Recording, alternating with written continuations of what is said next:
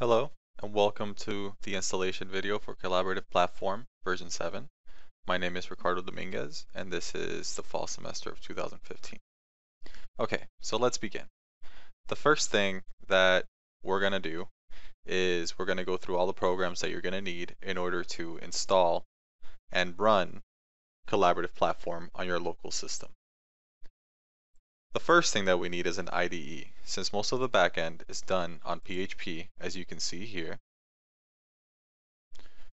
The current IDE that I decided to go with, as per the suggestions from the people that worked on this in the summer, is PHP Storm. Now there's different IDEs that you could use. You could go with NetBeans, or you could go with Oracle, or really any other one.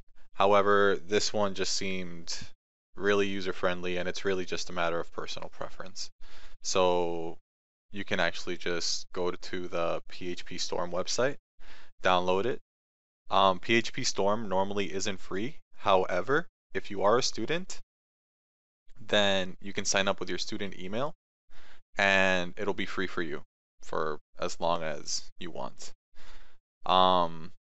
PHP Storm is just, it's really, really appealing. You know, it's got a good scheme to it. It's got an autocomplete. It's overall nice. I definitely recommend this IDE over the other ones. The next thing that we're gonna go over is XAMPP. So XAMPP pretty much installs a server on your local machine. Now, all you would do is just go to the main XAMPP website, download it here. They have a version for Windows, Linux, and Mac. So your operating system is, as long as it's one of those three, you should be okay.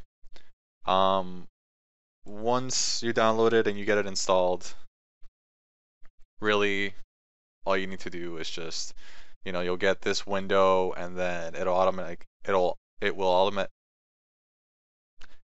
automatically come with an Apache server and a MySQL server. There is sometimes a problem for some reason if you try and start the servers and your Skype is online, then it won't start the servers because Skype uses the same port. So what you'll want to do is you'll want to quit Skype. And then after you quit Skype, you should be able to start the servers just fine.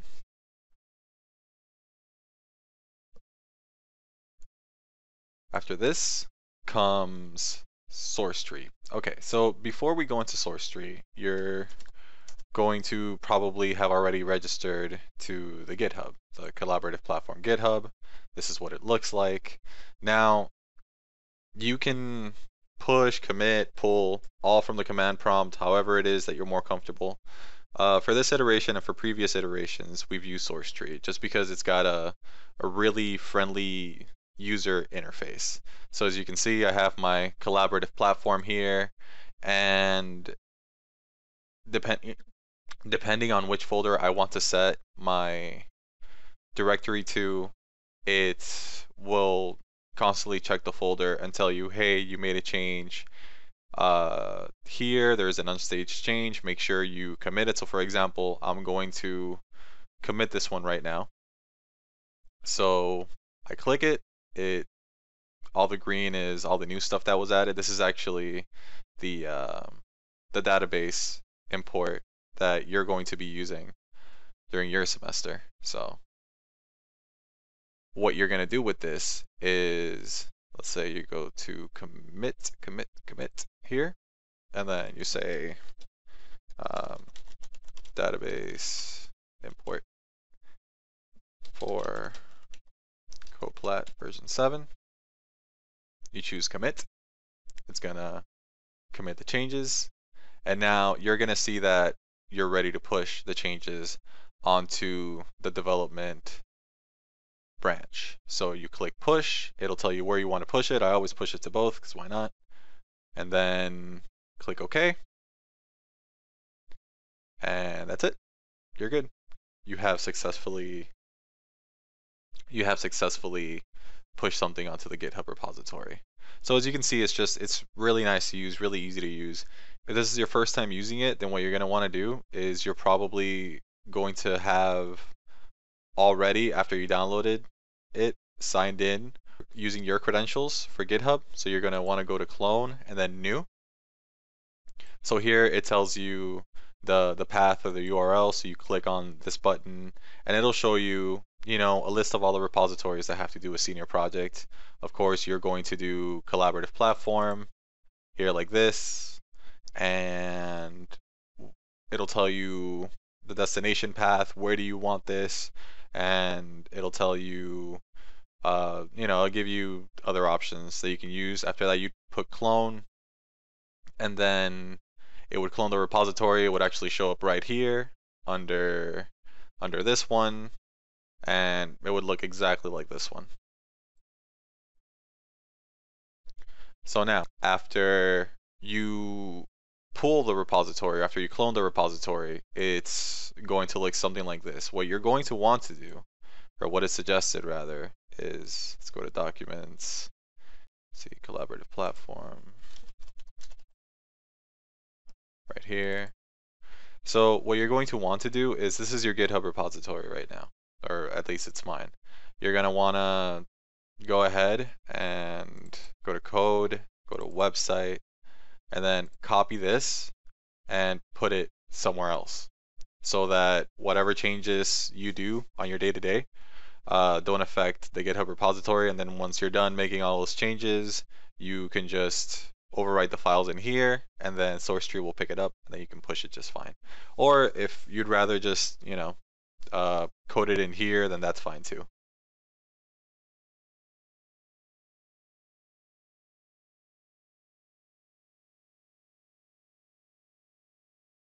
So what you're going to want to do is you're going to want to create a copy of this regardless. Whenever you install XAMPP, it's always going to have to be in the base directory of C, or it could be H, whatever, Y, it doesn't matter.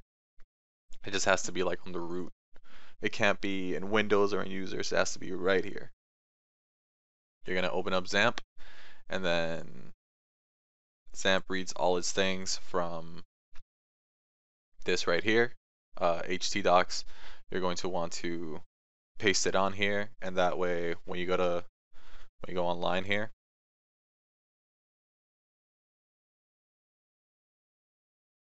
you go to localhost, see, it'll say localhost, and then it reads coplat and then index.php. So as you can see, it runs the project perfectly. It's really easy to set up. You're not going to have any problems with it.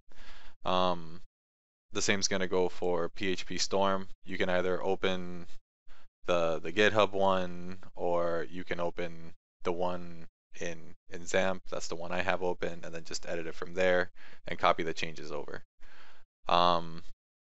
It's actually recommended that you just set up the one in XAMPP, and then, like I said, copy the changes over to the one in my documents. Another thing you could do, I guess, is just make the repository point to the XAMPP server, but I mean that's up to you. From here, you're going to want to, let's go back to documents and go to collaborative platform. From here, you're going to want to go to code, website, and then it's Coplat, protected, config, and then main.php. Looks like this. You're going to want to go to connection string. Not that one, this one. You're going to want to go to connection string. Since you're going to be using your localhost, you want this right here, like it has the password right now, but you want this right here to be blank, because it's your localhost. You're not going to use a password for it. So make sure that's one of the first changes that you make, that's blank. Next up, we're going to look at MySQL Workbench.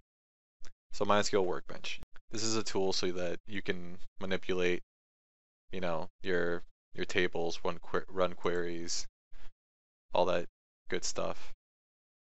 Um, it's really nice to use. It's something that it's really easy to pick up. If you're more comfortable with PHP you can use that too. I just like this one because the editor, it's nicer, it's color coded, it has autocomplete, and it's just nice overall to use. Also, the good thing about this is that you can have several connections. So, for example, let's go to my local instance. Um, as you can see, you would just need the host name, the port, the username, and then the password is just blank, like we said previously. In order to add a new connection, you go onto the little plus sign here, and then again, it's just a host name, port, root. So if I were to do this right now, then it would give me another connection to my local host. You can have one for the production server, you can have one for the development database, and then from there you would just use your there you would just use the standard TCP/IP over SSH. Then you have the host name, the username. For that, it's going to ask you for the password for your SSH password. So you're going to give it that, and then the MySQL host name. On that, it's going to be localhost, the port that it's on, then the username, and then the password for that. It's not going to be blank. It's actually going to be the password that would be in your auto backend file in Coplat. So that's pretty much it. Good stuff. Okay, so let's say you're completely new to all this, right? And you want to import the database because you're just starting your project and you need a database, right? So you would go to, once you download all this, you go to create schema, and then you name your schema whatever you want.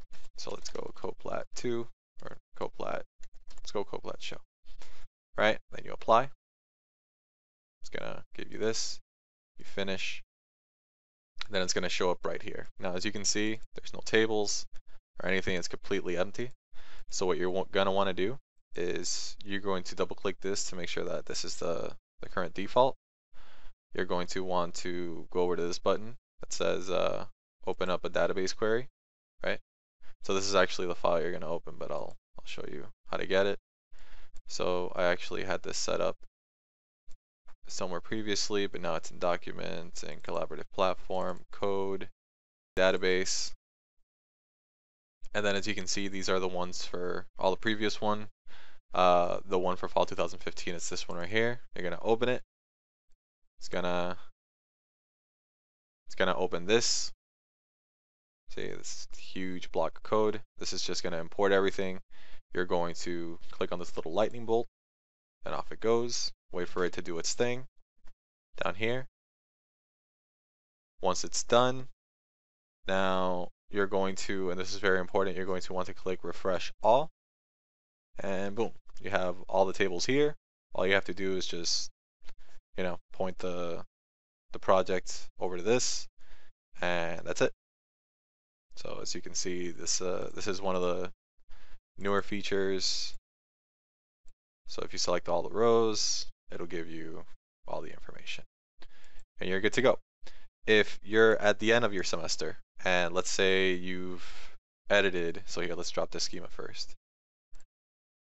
If you're at the end of the semester, and let's say you've edited, put in some new tables, taken away some tables, what have you, you're going to want to upload this. So the way you're going to do it is you're going to double click this and go to server, data export, and then click on the one that you want, and then remember to click export to self-contained file. That's what I did. It'll tell you where do you want it, what's the name that you want it under. So yours would be Coplat version 8, I guess. You put it wherever you want. It's gonna, once you compile it, it's gonna look something like this, and then that's it. Next up, we're going to be looking at star UML. Star UML is something that you use maybe if you took software engineering to create all of the sequence diagrams, the main model. It's really easy to use. There's a bunch of tutorials online, like really simple YouTube tutorials that that'll show you how to create this stuff, but once you get the hang of it, it's really easy. Um, from here, you can, after you've saved everything, you can export it as JPEGs, PNGs. So this is what you would use for that.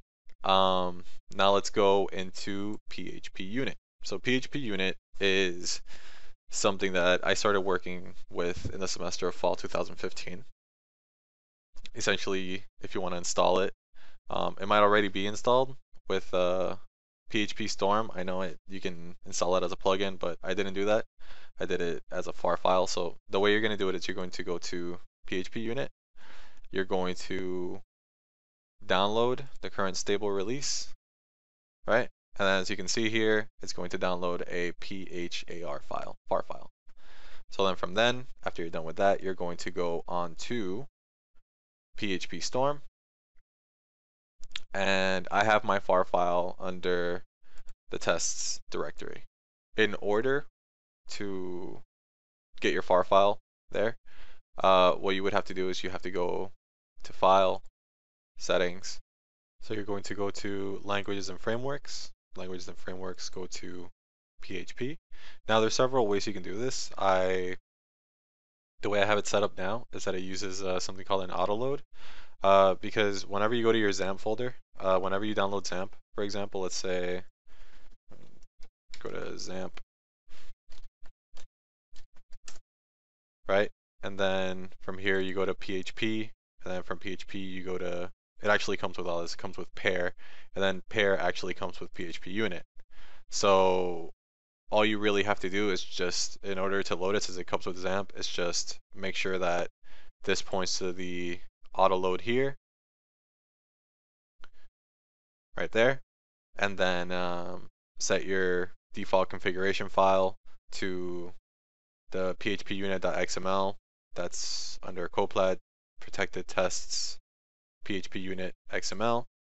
So it would be this right here, and then the bootstrap file to the bootstrap that is in tests. So this one right here.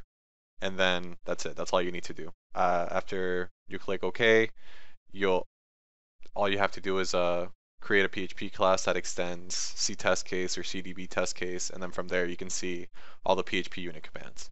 Another way to do this would be, since we downloaded the FAR file, it's just you point to the FAR file. You know, it's essentially the same thing. You make sure your configuration file is PHP unit, your bootstrap file is your bootstrap file under protected tests, and it'll be good to go.